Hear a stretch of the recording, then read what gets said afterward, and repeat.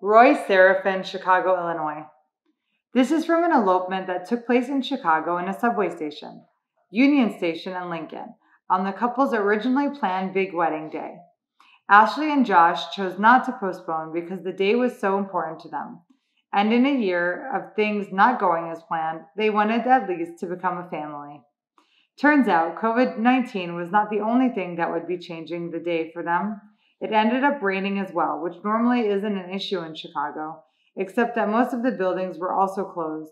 So they had their first dance in the subway, they had their photographer officiate, and they had to change plans while changing plans.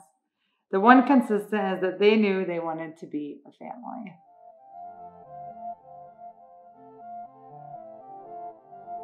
All right, I hope you enjoyed that last episode and learned something new.